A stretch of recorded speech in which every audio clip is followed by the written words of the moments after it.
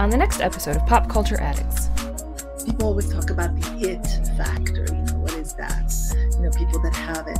But part of that it, for me, is the willingness, as an actor, to go past what's comfortable, to really be willing to work hard. He just wanted to be in the shop. He's a puppy. Oh, that's all right. We are dog friendly on the show. He's a puppy.